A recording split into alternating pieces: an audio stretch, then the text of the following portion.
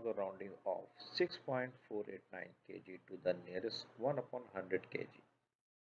First we convert 1 upon 100 into decimal. So 1 upon 100 means 0.01. 20 here, we place decimal before 2 number. Now we have to convert 6.489 into 0.0. It means we have to place the number up to after 2 decimal place.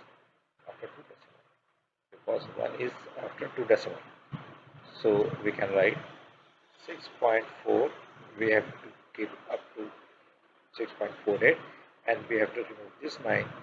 So 9 can be rounded out to the adding one number to the previous one and it is 6.49. So the correct answer is 6.49 kg. It is rounded off or the rounded off up to 1 upon 100 kg. Similarly, one more question is there. You can test your ability. What you have learned, quite easy, quite simple question. You can check yourself just doing 2 steps. So do it for your confirmation. If you have any problem, you may write in comment. I will reply inshallah.